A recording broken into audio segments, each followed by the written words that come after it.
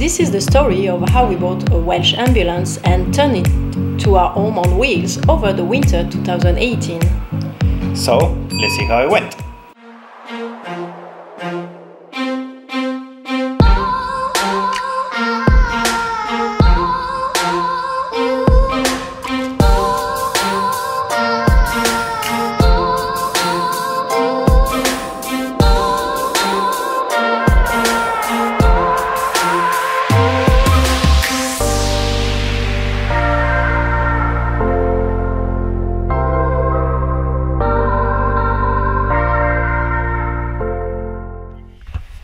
Emergency situation, we are taking the patients to Leeds, the patient being the van itself. There we go, van is on. We just need to go to get some diesel. There is no air in tires. No air in the tires as well. This is the first step to getting it finally home. And we'll see how it goes.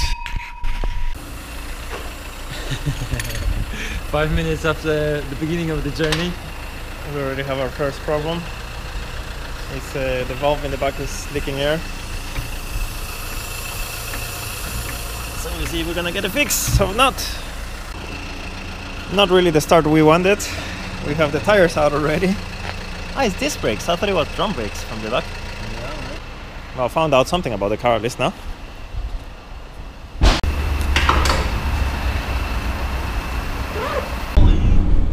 Finally, we're on the road.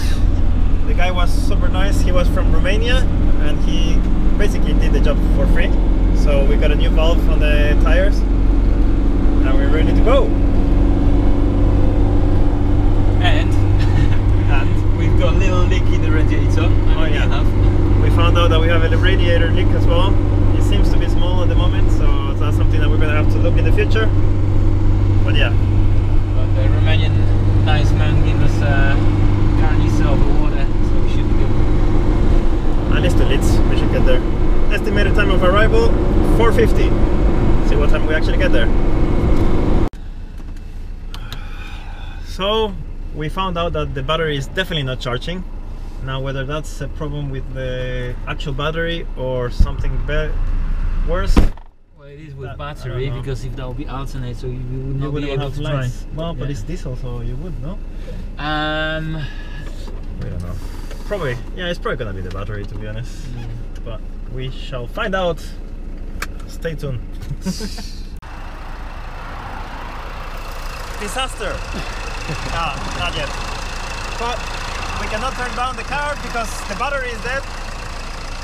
And we need to check the oil fluid because we're having a sign, so this is what happens.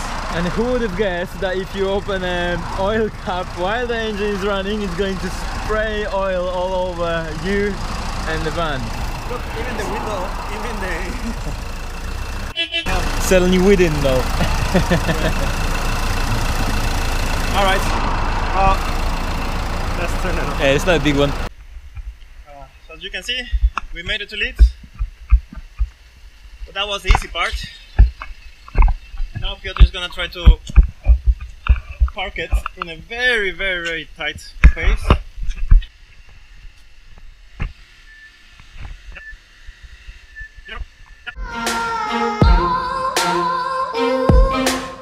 As you can see at the moment, here inside is a complete mess. We have stuff that came out of Quasimodo, our old van, and we obviously have a lot of stuff here from this van. So we need to starting to make a little bit of sense here. I'm gonna try to remove these two seats now. These other two seats that we bought, we have seat belts and everything like that. Those ones are gonna go there, facing each other, and the table in the middle here. And then other things that go off, I think that's the air conditioning. I'm not really sure, but I think it is. That will go off. We're gonna suffer maybe, but I don't want an air conditioner. I think the space can be used better. That panel there needs to go off as well. This one here, all this long here, that's where the bed is gonna go, so that needs to go off as well. And then this one we're keeping, and that space there is gonna be our shower. So that eventually will need to be modified as well. Take enough. this one is gonna be our cupboard where we're gonna keep our clothes and everything like that. So today we start with the first task of the van. We got it back from Cambridge last week, and now we're gonna remove that tail lift there, or at least we're hoping to. It's well made, yeah? So we need to take all that part and whatever is at the bottom as well. That's gonna be a task of today. Hopefully we're gonna get it done. I've actually managed to park it here, just enough space for cars to pass. First thing we're gonna need to do is to find out how to unscrew this, unbolt. I'm guessing there's gonna be a lot of rust. The problem also is the electronics, because it's all connected to the van, for what I've heard, to the actual system of the van. So if I disconnect something here and the system doesn't like it, we might have problems even moving the van afterwards. So we need to be very careful on what we disconnect and not ruin everything. So I've just removed this shock, which allowed this one to come down, this thing. Now the idea is that I'm gonna remove this other shock, and the whole thing will lower, because it won't have this supporting anymore, so it will all go down. And once we have that, we can actually, this will be in the floor, so it won't be heavy, and we can start unbolting anything and just take it off. At least that's the theory. Let's see how it works. Easy peasy! Yeah.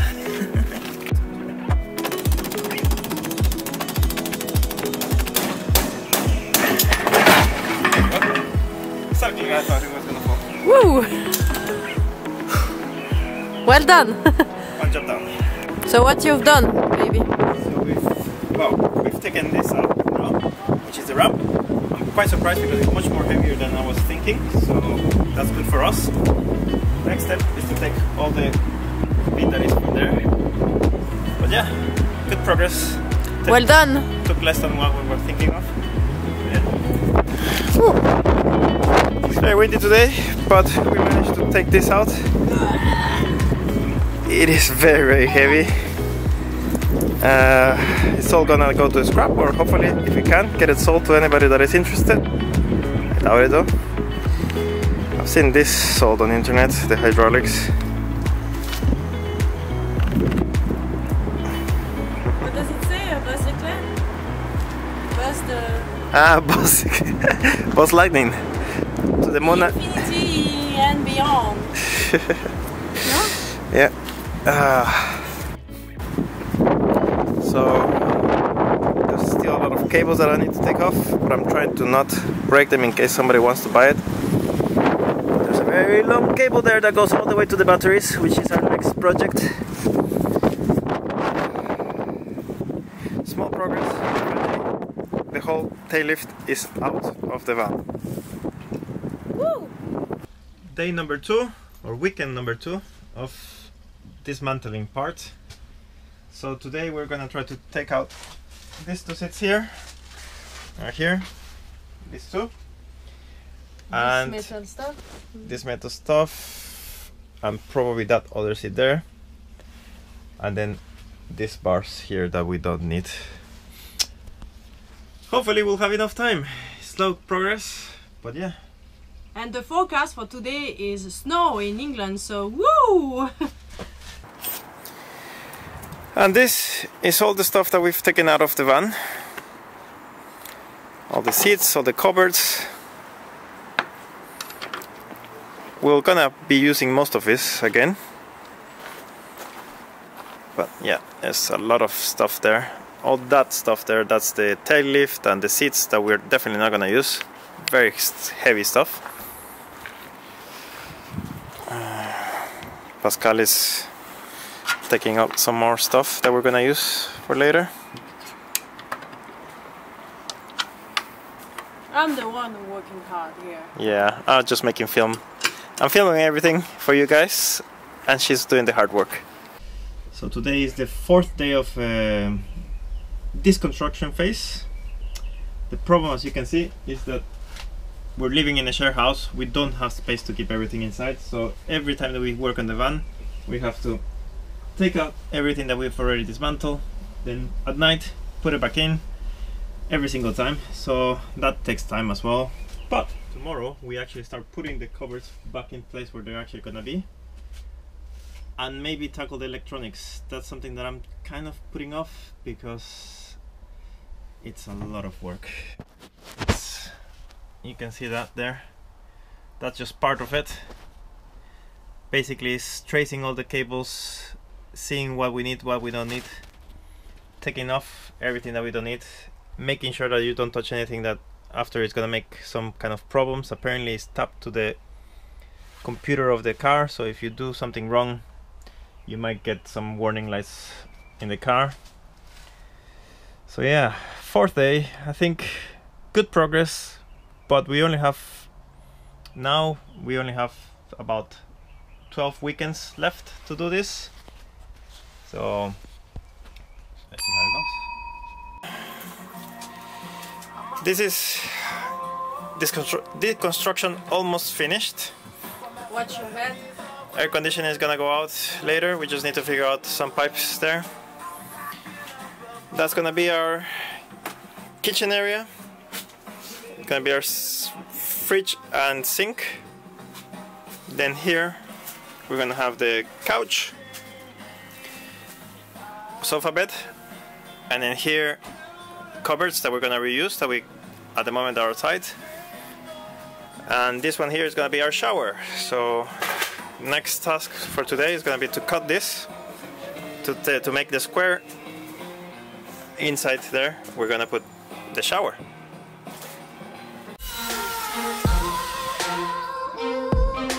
So what I'm trying to do here is to repurpose these cupboards.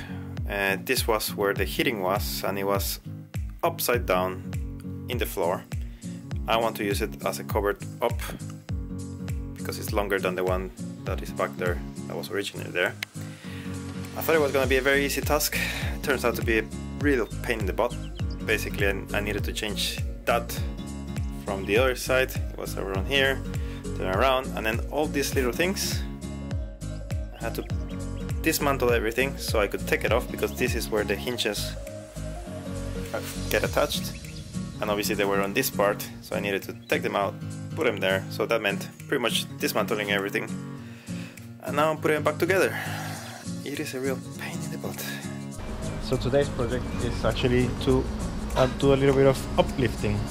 Basically this is some covers that were in the ambulance that we don't need anymore, so we're cutting them to size to fit the gas hob, and underneath here is gonna go the oven, and it's all about cutting it to size, making it smaller. I was quite lucky, actually. It looks like it's exactly the size that I needed here, but I still needed to cut some other bits, and yeah, that's the project for today. So we got this from a website called Freecycling.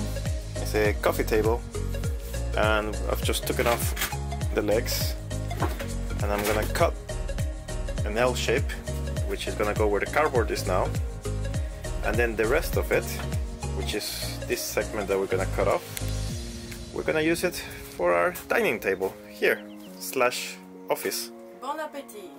There we go. Ready for it? We're ready. So now what I'm trying to do is the side table that is gonna go there. I think we decided, but not completely, but I think we decided that we're gonna do a burn effect. So we're gonna burn that wood and then varnish it. That's gonna be the look. Though that's the length. Now I'm making a system to hook it to the wall. Always recycling or uplifting. This was a emergency light of the ambulance. Of course, it's stripped here with lights.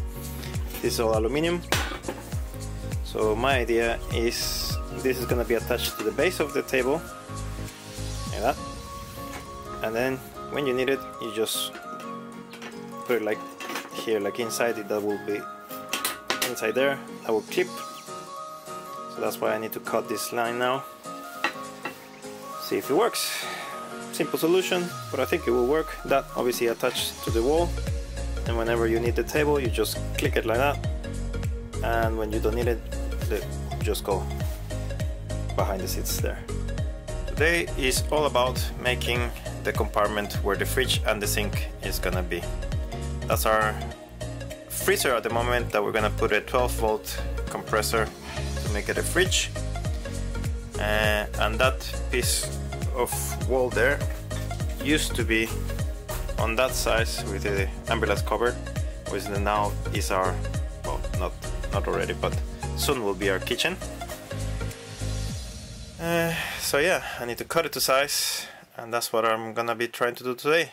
Fortunately, the weather, I don't know if you can see it, is really bad, so I'm having to do everything inside the van so I don't get wet. So adds on the complications of van transformation. I've almost finished with this cupboard for the sink. Today I'm gonna finish that and try to finish that mess over there. That's supposed to be our cooking hob and oven. See how far we get today. So, today is a very important day. Today is the day we find out whether or not this van weighs less than 3.5 tons. If we manage to take, well, we've basically put it on a big diet. We took off the tail lift, the air conditioning, a lot of batteries that we don't need. So if we manage to put it under less of 3.5 tons, that means we don't need to make a license. If we failed, means that it weighs more than 3.5 tons, and we're gonna have to make a special license that is for vehicles that go over 3.5 tons, which is quite expensive. It's about 800 pounds to do it here in UK, and honestly we would like to spend that on traveling, not on a license. So we'll see how it goes. Oh yes baby, yes. There we go. Now I'm gonna take off all the scrap out of the way, and up we go. So in order to take this van to the weight bridge, which is just 2 blocks that way, I need to take it out of here. But obviously we have a lot of stuff here that I need to move, and it's a very difficult position to get in the van and out. As you can see, we don't have much space to actually do it. That's the longest part of the wall, so it needs to be very close so the neighbor can actually come in and out of its place. So the van is on the weight bridge. Bit of bad news, to be honest. It's a little bit over, so we'll see if we can take some more stuff out. Hopefully we'll get it under 3.5.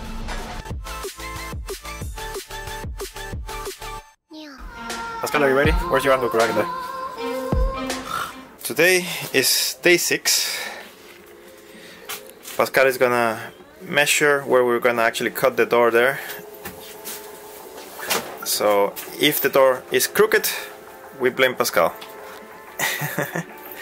I'm gonna try to keep on going with the cupboards that we're actually gonna use inside, cutting them and repurpose them. Woohoo. And tomorrow, a little bit of entertainment with the electronics. Dun dun dun.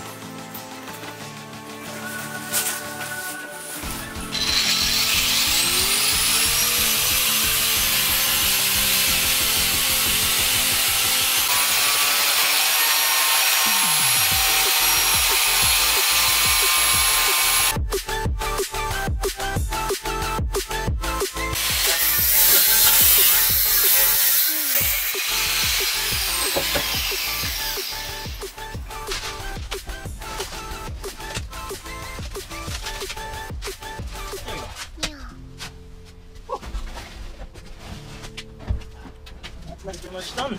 I just need to cut the bottom part. But yeah, we have a door. Well, we have access to the cabin. Hope you enjoyed this video. Please don't forget to give it thumbs up and subscribe to our channel so you don't miss the second part of our project.